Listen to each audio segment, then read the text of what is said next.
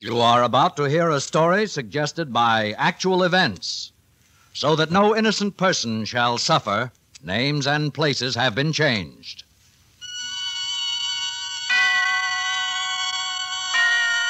Autolite and its 96,000 dealers bring you a story from the front pages of our great metropolitan newspapers. A story taken from life. Tonight's presentation of Suspense.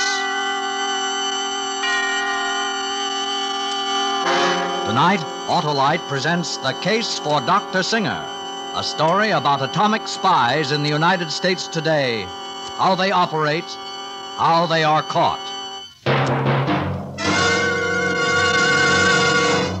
Hi, Hap.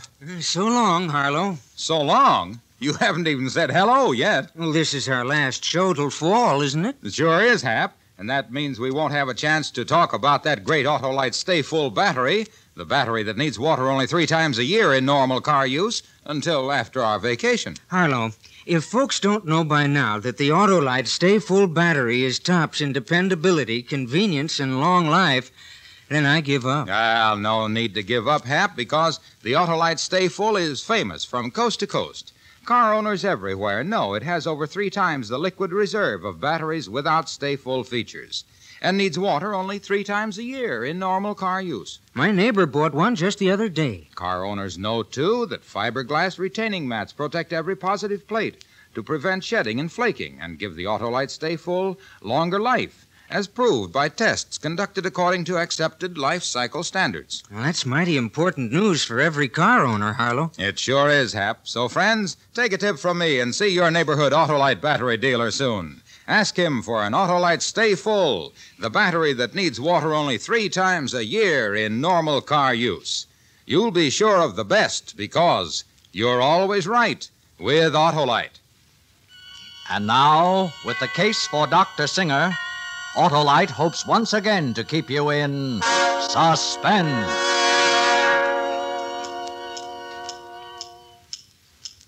Minus 30. Minus 25. Wednesday, May 15th, 1951. Minus 20. Early morning. 6 men watch and wait. Minus 15.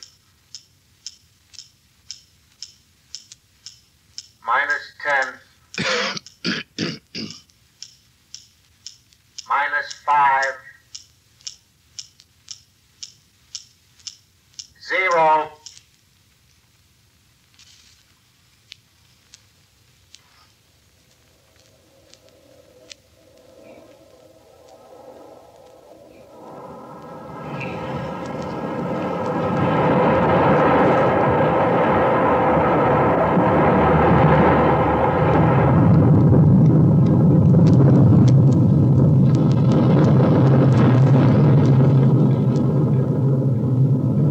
Congratulations, gentlemen. I suggest we have some coffee.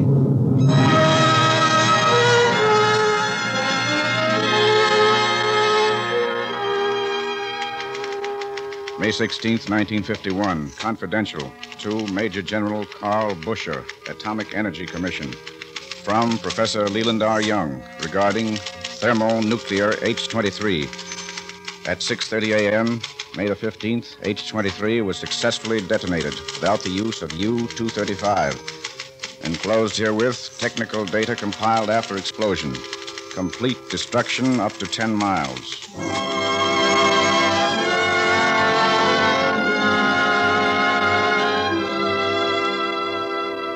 The most powerful weapon yet discovered. Complete destruction up to 10 miles and set off without the use of the A-bomb. Thermonuclear H-23 is top secret. This is the story, not certainly of the development of H-23, but of the fact that it still remains top secret.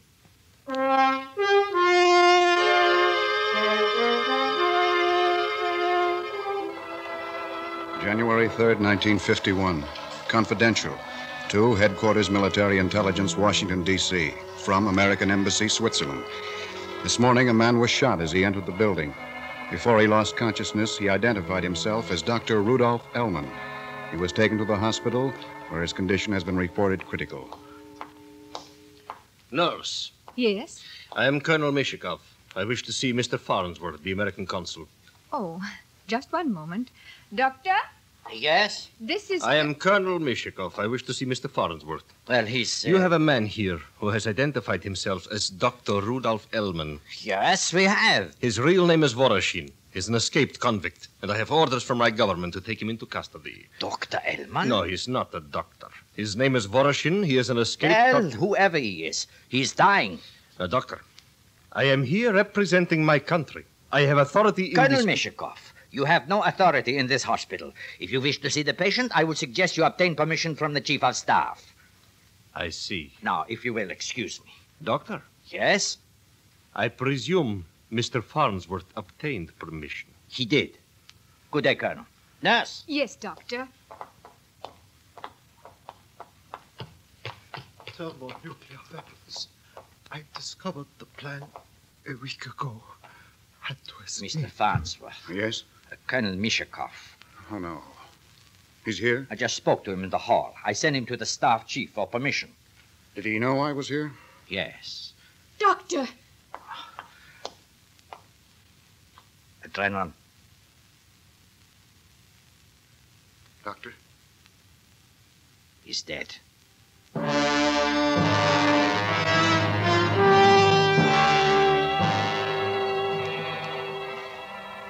To Headquarters Military Intelligence, Washington, D.C. From Henry W. Farnsworth, American Embassy, Switzerland. Dr. Rudolf Elman died here at 5:50 p.m. this day. Obtained statement of great importance if deceased is really Elman. Soviet government claims he is Alexander Voroshin, escaped convict and citizen of USSR. Please advise.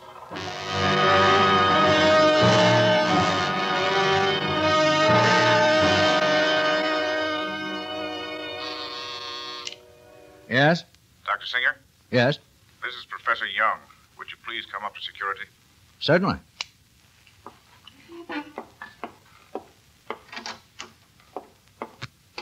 Well, George, I've got these rundowns on the pile. Wonderful, wonderful. I got to go up to security. I'll go over them with you as soon as I'm finished. Still going to play poker tonight? Wouldn't miss it. I'll give you a buzz when I'm through. All right. Come in, Doctor. Dr. Singer, this is Mr. Whiteside and General Busher. I know the general. How are you, sir? Just fine, Doctor. And Mr. Whiteside, how do you do? How do you do, Doctor? Sit down, George. Thank you. Mr. Whiteside is from the FBI. Oh? Did you know a Dr. Elman? Rudolf Elman? Yes. Well, very well. I studied under him in Germany. Here's a picture. Is this the man you knew? Well, yes. Much thinner, but this is Dr. Elman. We taught at the same university. He's dead. When did he die? During the war. This man died 4 days ago. Then this is not Dr. Elman. He was killed by the Nazis trying to escape from Germany. This man was shot in front of the American Embassy in Switzerland. We've known for some time that Dr. Elman was a prisoner in Siberia working on thermonuclear weapons. How are your experiments coming, Doctor? I'm afraid that's confidential, General, even to you. Elman knew just about how far you'd progress. That's impossible. This is a portion of his testimony recorded just before he died. It was sent to us by Farnsworth of the American Embassy in Switzerland. You're sure this man was Elman? Elman was a brilliant physicist, was he not, Doctor? Extremely brilliant. If information concerning your work here was smuggled out, he would be capable of understanding it. Elman would not only be capable, but extremely useful. General, are you suggesting that someone on my staff... I suggest you read Elman's statement concerning your work here on thermonuclear weapons. Good grief. Professor Young, I've read it, George. this shows knowledge of our progress as late as a month ago. Is it accurate? Extremely. Lacking in a few details. Elman was dying. Extremely accurate. What does this mean, sir? It means that someone working on H-23 is acting as a spy. But who? Myself, Professor Young, and 4 others are the only ones who could possibly have access to this kind of information. Elman knew that you were close to what he calls in his statement the most powerful weapon of our times. His exact quote, the one weapon that might mean the difference between peace or total destruction. He escaped to let us know that someone is passing on this information. Do you know who it is? No. Professor Young said the same thing you did. It has to be one of 6 men. Professor Young, yourself, Doctor, Dr. Mitchell, Dr. Evans, and your assistants, Mr. Bromwell or Mr. Collings. Can't believe it. Why, these men are all trusted. So was Klaus Fuchs. Completely trusted. Seems impossible. We have to find him. Well, if you don't know who he is, don't you think it a little dangerous to confide in me? After all, I might be the one. You might be. But that's all been discussed. If we're going to find this man, someone, one of the 5 men working on your experiment, has to help. We can't send in an outsider. Our man would get suspicious. Professor Young had to be notified. He's in charge of this plant. But we still need one of the men actually working on the project. Professor Young's only been supervising. We picked you. Why? Past record. My colleagues have records equally as trustworthy. We know all the records, Doctor. And I know these men I work with, Mr. Whiteside. Then perhaps you'll be able to find out which one is a traitor. Well, I don't know. I repeat, what if I'm the traitor? Then I don't think you'd be foolish enough to continue sending information. And if the information doesn't continue to leave the country, we've accomplished 2 things. We've kept the project a secret, and we've found out that our man is onto us. Yes. Yes, I suppose that's right. If they steal H-23 from us, well...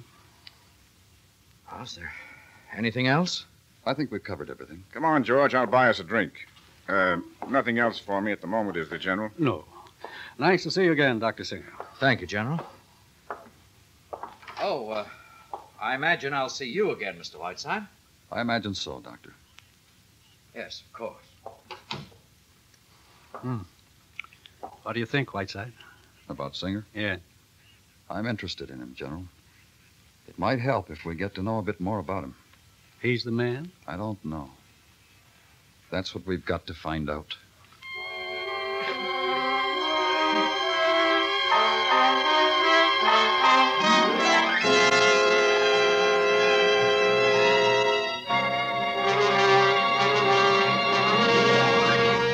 Autolite is bringing you The Case for Dr. Singer, tonight's production in radio's outstanding theater of thrills, Suspense.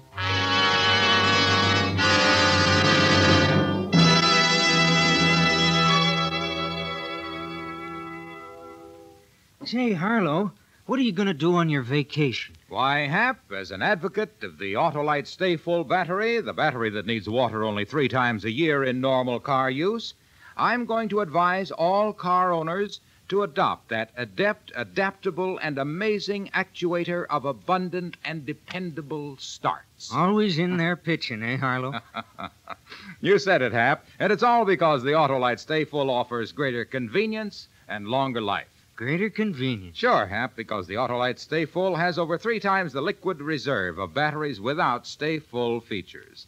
That's why it needs water only 3 times a year in normal car use. Longer life, too, Harlow. Right you are, Hap, because life ensuring fiberglass retaining mats protect every positive plate to prevent shedding and flaking and give the Autolite Stay Full longer life, as proven by tests conducted according to accepted life cycle standards. Well, I'll see you next August, Harlow. So long, Hap. And friends, before you start your vacation, see your Autolite battery dealer.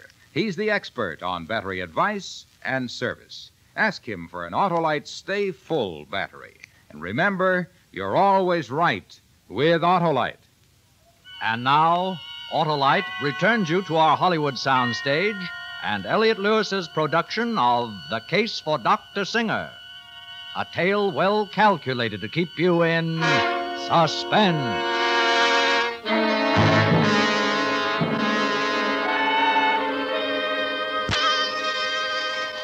Confidential from Special Agent Whiteside to Division 33, Federal Bureau of Investigation, Washington, D.C.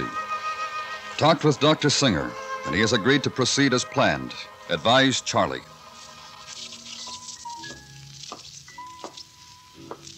Oh, hi, Charlie. Hey, Benny, sit down. Have a beer. Thanks. Been waiting long? Nah, about 5 minutes. How's Margie? Okay. Had the flu. One of the kids got it now. Don't you know I got to get it sooner or later? I had it. It's miserable. How's business? We got us 3 tons of whitefish yesterday with the price What of... do you have, boys? Benny? Beer. Just beer. 2 beers. Right. Fish been running just great. The day before yesterday, we rolled in with over 4 tons. How's your business? Fine. We got 2 men on all of them. Apartment's bugged, 24-hour stakeout. What about Singer? So far, nothing. He works right with them. Maybe... I don't know. Checking I've done so far, they all look pretty clean. Sure. Boy, we want smart. If it is Singer, smart as they come. I'll give you a report. Hold it. 2 beers, 50 cents.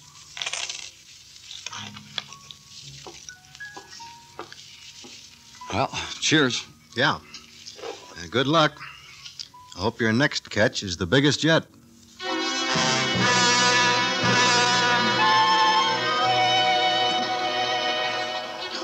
Confidential to Major General Carl Busher, Atomic Energy Commission, Washington. From Professor Leland R. Young, regarding thermonuclear H-23. Dr. Singer has informed me that H-23 experiments are proceeding on schedule. With luck, completion should be possible within the month. Singer has nothing else to report in regard to our previous discussion. Evans? Yeah, just a minute. Here's a chart on the fission yield. Certainly checks. 21 trillion calories. Oh, we're close. Now eliminate the carbon. How's Bromwell doing? Well, he's tired. You look tired, Singer. A little. Something wrong? No. I want to see how Bromwell's doing. Don't forget poker tonight. No, I won't. Bromwell? Yeah? Oh, hello, Singer. I'm still too low. How low? 3,600,000. I've got to go back. I have HO4 as high as 19 million. What was the reaction time? Well, it's pretty close. 2 100,000ths. Very close. I think we should talk it over. Evans just finished his fission yield. 21 trillion. Guess I'm holding things up, huh? You've got the hardest job. Mitchell and Collins are down at the reactor pile. Let's get them and talk.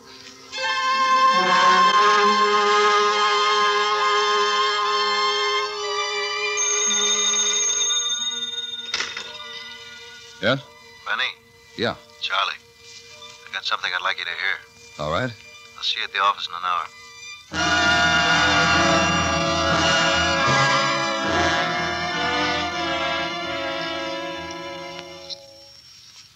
I'll raise. Look out, Singer. You know, I don't think he has them. I don't know. He's had them all night. Oh, excuse me, Collie. No, it's all right. What you boys have to do is put up some money to find out. All right. I'll just call. Oh, brother, I admire your courage, my friend. I haven't won a hand in the last 2 hours. I gotta just let you be the hero. Let's see him. Full house. Aces and trades. What did I tell you? I knew he had it. Afraid it's your pot. Well, here are my openers. Evans, you are, without a doubt, the luckiest. Played poker for another hour and went home. Nothing unusual. A cigarette? Yeah. Thanks. Still no lead. Boy, I tell you... If it is Singer, he's real careful. Yeah, something new? Got word from the other side today, counterintelligence. Our boys say the Russians haven't had any message on the progress of the bomb for a couple of weeks now. They're worried. They're worried. If we only had one lead... We will have, the minute they finish their experiment. Someone's going to have to make his contact then. Well, if it's Singer or any of those men, we'll get him. I'm even having their mothers-in-law watched.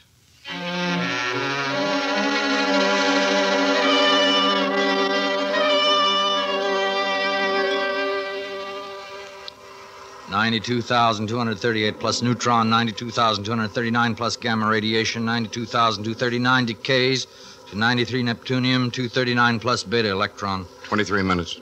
Check. 93 neptunium, 239 decays to 94,239. Evans, come here. Mitchell, Collins. What is it? I've got it. I think I've got it. Carbon is completely isolated. Well, look. Look for yourself. Oh, yes. Yes. Let me see. Yes, here, Collins. Mm-hmm. Well, this is it. Congratulations, Bromwell. Congratulations, Bromwell. Very good. Well, gentlemen, H-23 is no longer theory. We can now begin to assemble the first one.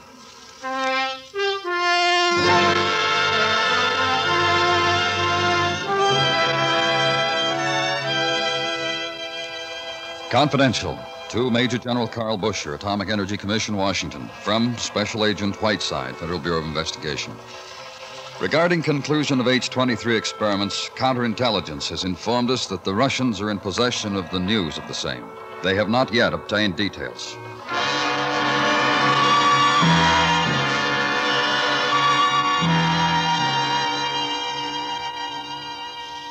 How could it get out? How? I don't know, General. Charlie here's had them watched every second. I don't know. I know what they did better than they do. Every one of them. They're clean. Let's stop kidding ourselves. Somebody's not clean. The experiment was licked 4 days ago. Professor Young says they're working now to assemble the bomb. Then what do? Send the details by courier to the Russians? We might as well. We still have some time. What about Singer? I don't know. Charlie? Yeah? Got those reports? Yeah. Well, let's go through them again. General, these are a survey of the movements of every man on that experiment. We'll pick up with the report starting 4 days ago. Go ahead, Charlie. Okay. Professor Young, March 15th, 8:30 a.m., escorted to lab. No contacts. 12 noon in company with Singer, Bromwell, and Evans went to lunch. No contacts. Wait a minute. What about the waiter? He's clear. We've already checked that. All right, go on. 1 p.m., returned to lab. No contacts. 5:30 p.m., escorted home. No contacts. 8 p.m., Dr. and Mrs. Singer arrived. Stayed until 11 p.m., returned home, retired. Dr. Evans, March 15th, 8:30 a.m., escorted to lab. No contacts. 12 noon in company with Singer, Bromwell, and Young went to lunch. No contacts. Same waiter, General. 1 p.m., returned to lab. No contacts. 5:30 p.m., escorted home. No contacts. 7:30 p.m., called Dr. Singer. Asked him if he could play poker that night. Dr. Singer declined.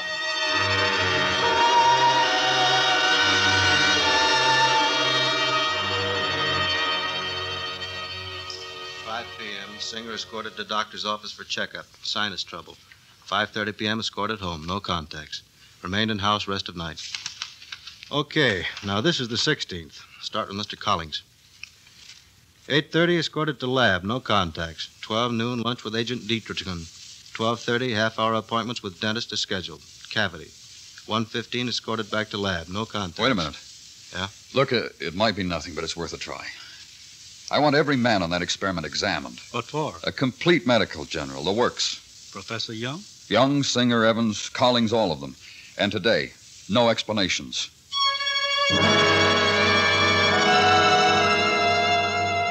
Confidential. From Special Agent Whiteside to Major General Carl Busher. Examinations completed and proceeding as planned. We should know in a day or two.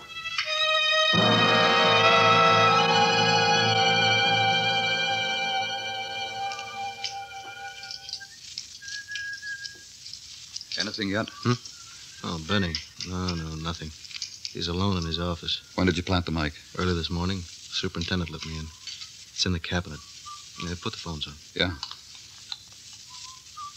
Suppose he doesn't show up? Then we'll try the others. Hold it. Mr. Collins is here, Doctor. Oh. Lucky you caught me, Mr. Collins. I was going out for lunch. Well, I'm certainly glad I could get around. Tooth bothering you? A little. Shouldn't have been neglected. Just get up in the chair. I'll have a look at it. It's been giving me a little trouble the last week. And we should have seen to it your last visit. Bad? Bad enough. Certainly have to fill it this time. I'll just get some Novocaine. How's work? Tires. Oh, just open your mouth as far as you can. Yeah. Way open. That's it. There. Well, that'll be all, nurse. You might as well get your lunch. Oh, thank you, Doctor. You should have really taken care of this long before now. I couldn't help it. Haven't had a moment to myself nearly 3 months. Thought I could let it go until work let up. Numb yet? Getting them.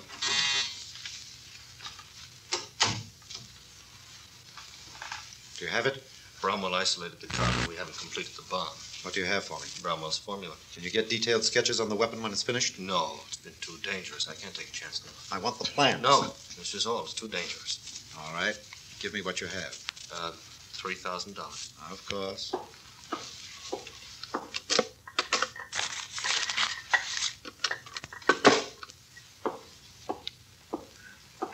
Here you are. And here you are. That's it. That's the man we want. Come on, Charlie.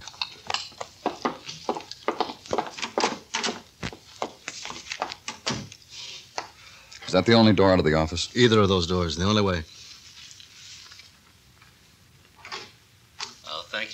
Take some aspirin if it bothers you. Get the dentist. Right.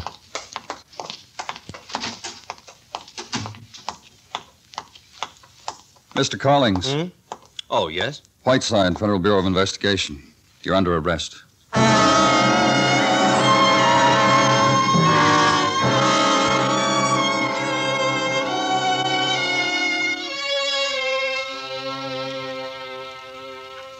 I can't believe it. Neither can I, Professor Young. Collings, for $3,000. You had to work quickly, I guess, after that medical. I hired him, trained him. He was a student of mine 10 years ago. How did it work, Mr. Whiteside? It was a chance, Professor Young. Collings had paid 3 or 4 visits to that dentist complaining of several cavities, just as Dr. Singer complained of sinusitis and Dr. Evans of recurrent insomnia. However, when we had all of you men examined by medical men attached to this experiment, we discovered Mr. Collings' teeth to be in perfect condition. Work done on a healthy mouth. If it hadn't been for Elman... Elman gave his life to tell us how much Russia knew of our thermonuclear research. You thought it was me, didn't you? Yes, Dr. Singer, for a while. I can't blame you. I really can't. I was wrong. I'm sorry. Oh, that's all right. But you know, in a way, I'm glad it was Collings. Oh? I don't know. It's cleaner somehow. It keeps the trust and the faith alive in all of us. And that's the biggest thing we have, you know. Trust in each other. And faith. Well, may I go now? Yes, Doctor. I have work to do.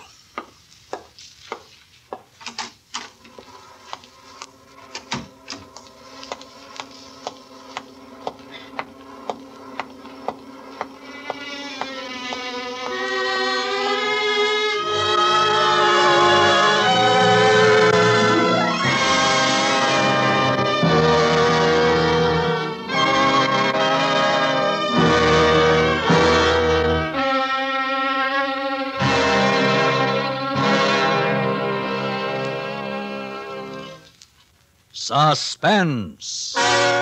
Presented by Autolite. Harlow Wilcox speaking. Next week will mark national holidays for 2 great countries. On July 1st, Canada commemorates the 84th anniversary of its founding as a nation. And on July 4th, the United States celebrates the 175th anniversary of the Declaration of Independence. May we all recognize the importance of these 2 great days in our lives and make continuation of our freedoms a must for ourselves, our children, and the generations to follow.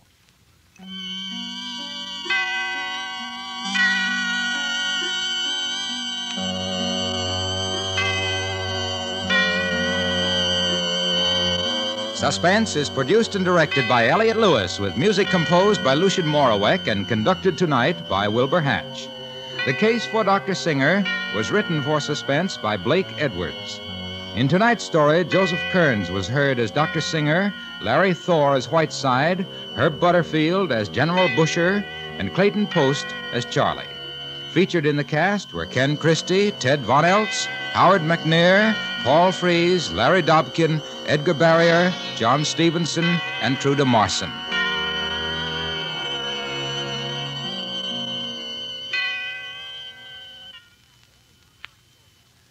Tonight's Suspense program is the last for this season. Suspense on television will continue throughout the summer, and we'll be back on the CBS radio network the last week in August. Until then, this is Harlow Wilcox for Autolite, wishing you a pleasant summer and inviting you to join us again in the fall when we will be heard on Monday night instead of Thursday. This is CBS, the Columbia Broadcasting System.